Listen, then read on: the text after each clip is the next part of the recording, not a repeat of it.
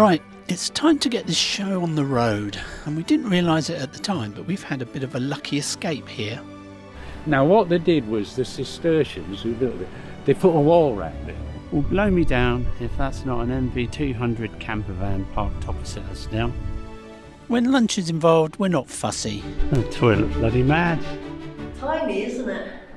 And look at, these are the seats they had to sit in. How much? Welcome back to the channel. Hit that subscribe button if you're not already subscribed. Are you answering the comments? I am. We've had so many comments lately. It's been lovely. Yeah. Just reading through them all and answering as many as we can. And everybody coming up with names for the new van. Just reading through all of those and all the lovely comments about Little Red. Yeah. From the last trip. By now you'll know we've called the van Snoopy. The sun has just peeped out above a cloud. So it's very nice here at this little park up. We're next to a road, but it was very, very quiet. You get some lovely views sitting in the back of this van, so I have to keep those windows clean.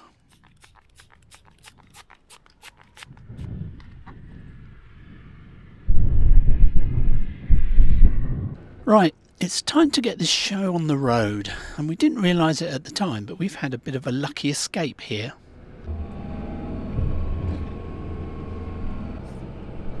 Car park's just here on the left.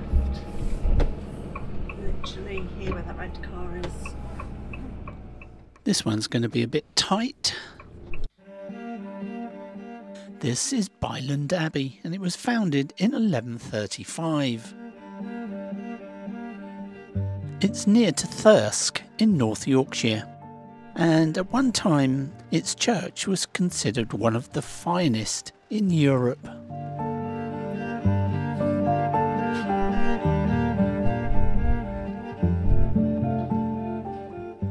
The abbey has had a turbulent past. There was a devastating fire in 1137. On the 14th of October 1322, Scottish soldiers sacked the abbey after defeating King Edward II at the Battle of Old Byland. And in 1537, the abbey surrendered to the crown and the monks received pensions. It was stripped of its assets and materials and left in ruins. Today, it is maintained by English Heritage.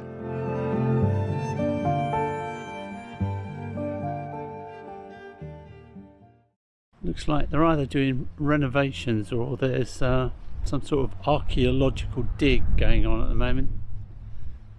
Everywhere seems to be covered in plastic. Now what they did was the Cistercians who built it, they put a wall round it. Yeah. And that's what we call a precinct.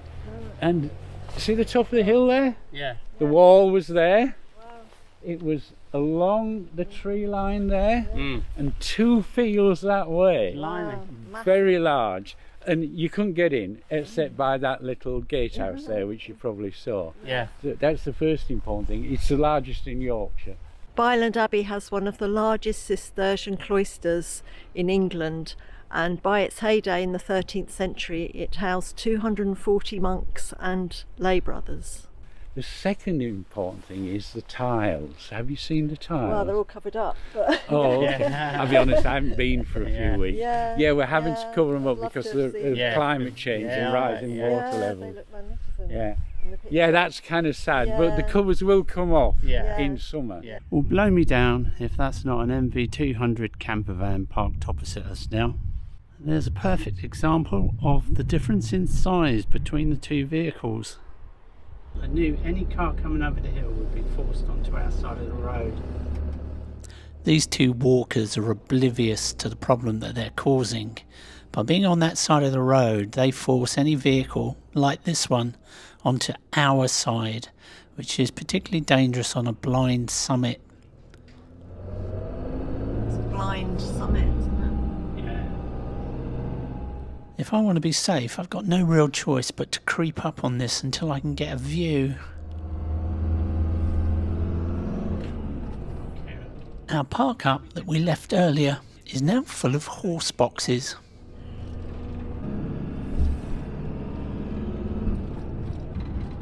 So everything's conspired against us so far this morning, isn't it? I just tried to fly the drone at the Abbey, and DJI have obviously changed everything because I wouldn't let me fly more than about 20 feet away from me because I wasn't logged in, and all my password and everything wouldn't work. And then we started getting blocked in, didn't we, at the car park? I don't know how we went to get past them. Well, you don't overtake them on a blind bend, No. that's for sure. All of these horses have come from those horse boxes in the lay-by. Now, I've got to be honest, I'm not looking for any arguments about for or against fox hunting in the United Kingdom. I just like to show you what we see when we're out and about. Thank you very much. I should imagine they're a bit wary of people with cameras for obvious reasons.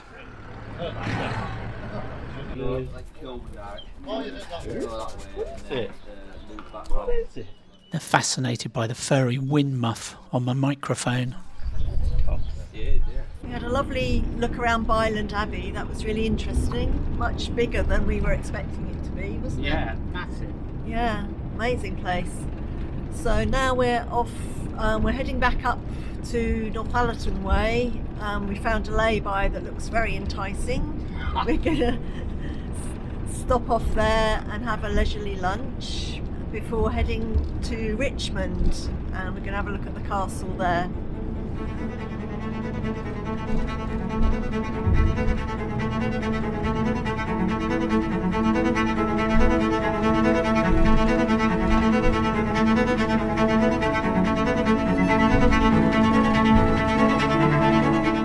When lunch is involved, we're not fussy. In fact, actually come to sleeping in the van, we're still not fussy. We'll park wherever it's useful.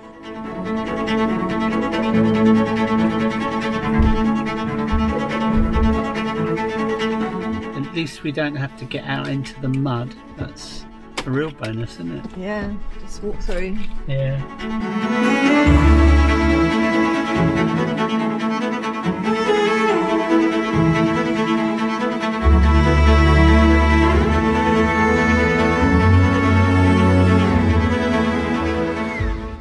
So we got a nice little spot by a busy road for our lunch. Not the most peaceful, but we don't care.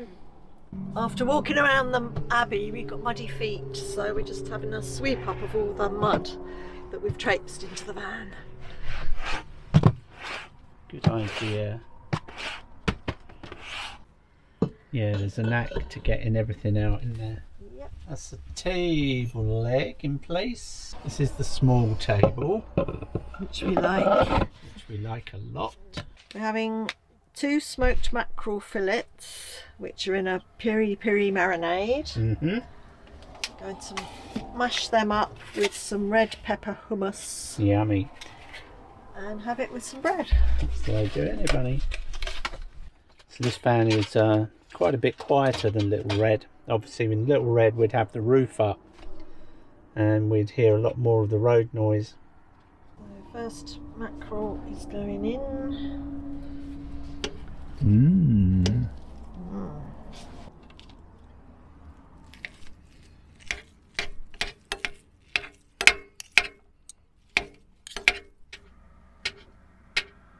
Wish I'd bought a little red pepper now, because that would have gone just right with this, wouldn't it?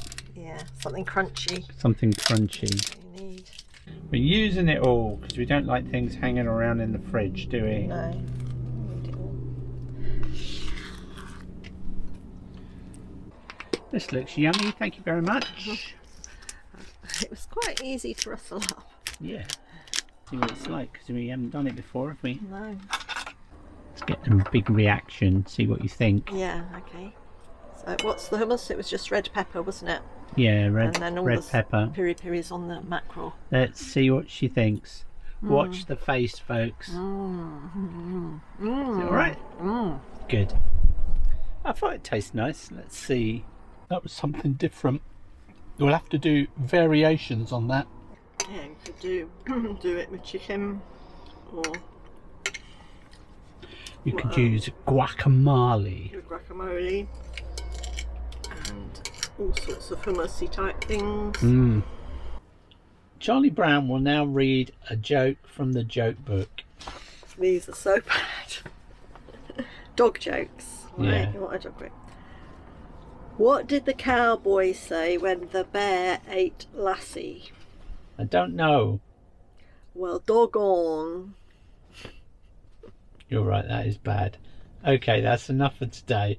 That's more than most could bear, I think. We're heading north.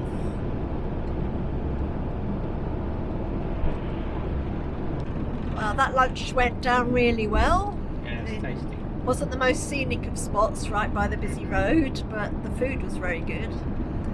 So now we're heading up the A1M, heading north, and our next stop will be Richmond.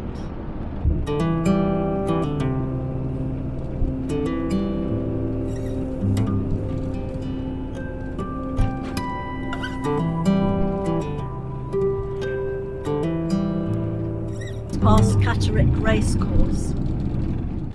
So this is the town of Richmond, and we've managed to find a parking space for the van.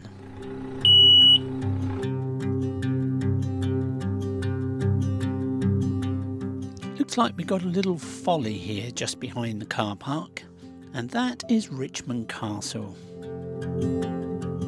Well, it said machine not in use, so I've used Ringo.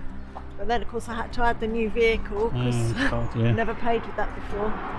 I wish there was just one parking app instead of half a dozen. But then again, we all know what can go wrong when there's no competition. If you like steep hills, then Richmond is a good place to come. It started as a market town in North Yorkshire, founded in 1071 by Alan Rufus, a Breton nobleman, on lands granted by William the Conqueror. The cell block is closed. This is the cell block. It has a lot of graffiti from the 19th and 20th centuries, which is very delicate, which they want to protect, so they're not opening it to the public. I guess we won't be able to scratch our names in the wall then. I wish they would invent a device that you could wear and go back in time and see them building these places. Don't fall in. Got a grill in the shed. St. Nicholas's Chapel. It's from the late 11th century. They finished building the castle in 1086. Tiny, isn't it?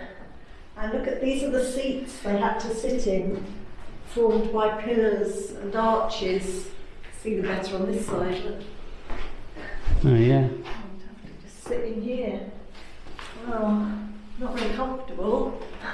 I don't think it was meant to be comfortable, was it? No. And Charlie, into the latrine. Passage leading to the latrine. Don't get your feet muddy. Ugh. Don't have any muddy footprints in the van. Oh yeah. Well, there's the latrine there. There's the hole. You're going to sit on this one now. No. It's like a long drop dunny. Long drop dunny.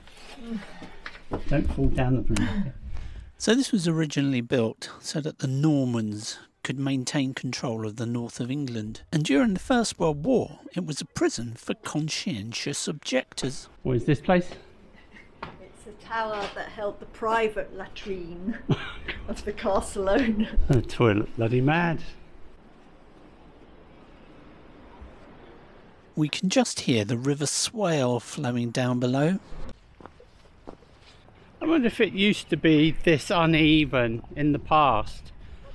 Yeah, or wonder whether they, you know, it was much smoother to walk on.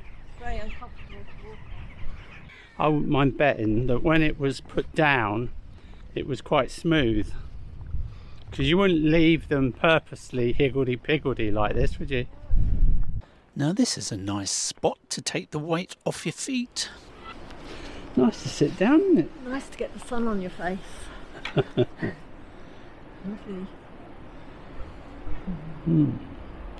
See, this is why I wear a peak. Then again, I suppose you wouldn't get the sun on your face, would you? No. We're going up the main tower, see what's up here. I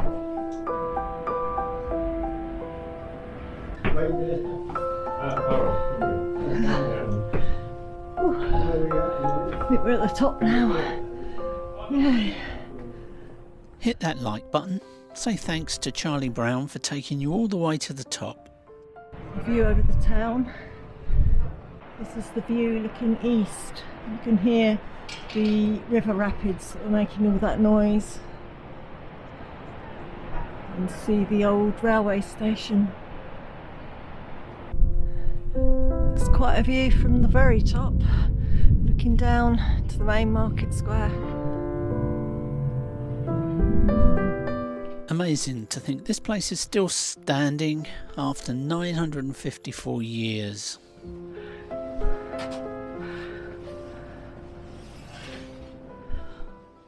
Get in there, bunny. Should we go in there? Can we have a a look round? Yeah. Come on then, let's go and have a look. I think the parking ticket is about to run out. So you paid by Ringo, didn't you? I did. I put 2 hours on. Yeah. So we've done nearly an hour. Now we're going to look around the town and this market. So I might want a drink and a rest as well. So we can extend the parking. You might want is sneaky code for I want.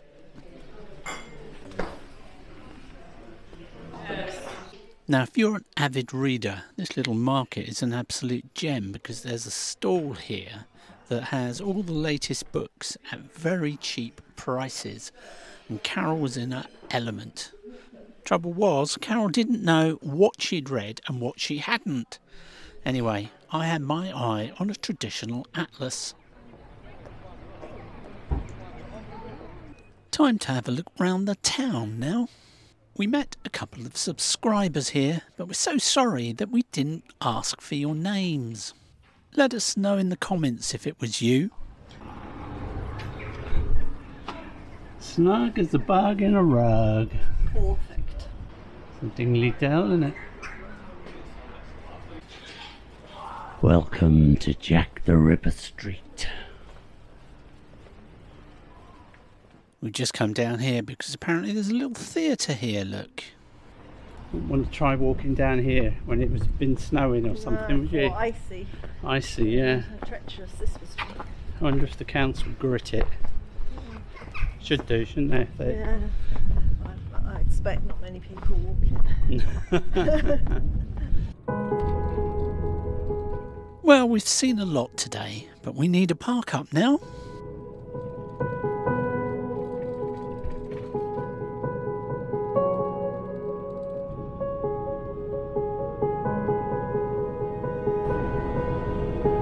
That's the view.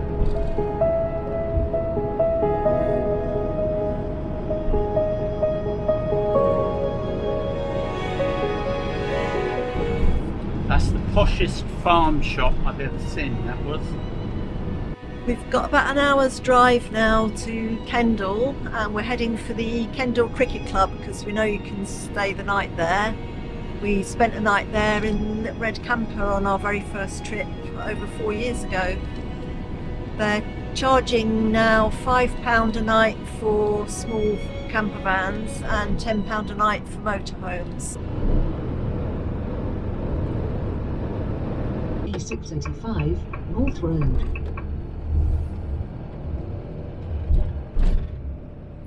It's a low bridge, Where are we there? 4.4 metres. I think we just manage it.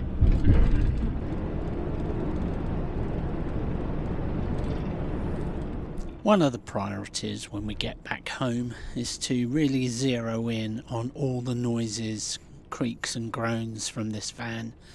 A lot of it is down to the way we got things packed and the sort of things we've got with us that we wouldn't normally have.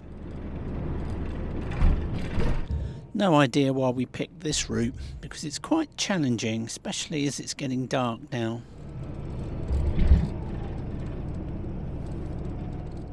Well, we arrived, it's late and we're hungry, so we're going to let someone else do the cooking tonight. Watch out.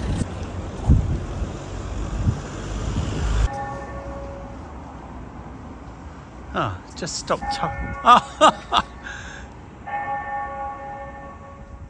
Never send to know for whom the bell tolls. It tolls for thee. Do we need a nice lamp for the van? The van. Or maybe an octopus. It's very nice, Yeah, isn't it? octopus. A bit weird.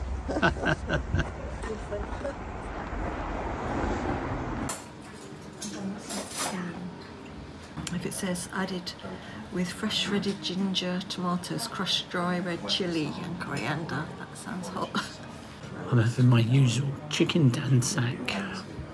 I'm going to try kulcha naan and an onion bhaji. I'll try korai then. I'm going to have a korai chicken and a sargaloo and a peshwari naan. Yummy. Do you ever have poppadoms and pickles and then regret it because you're too full for the main course? Yummy. Well, if I'm honest, I think this restaurant is cashing in a little bit, knowing that people in camper vans are parked up not too far away. A little bit pricey for what we had. Well, we hope you enjoyed the video. If you did enjoy it, please hit the like button, subscribe and share us with your friends. And we'll see you in the next one. See you soon.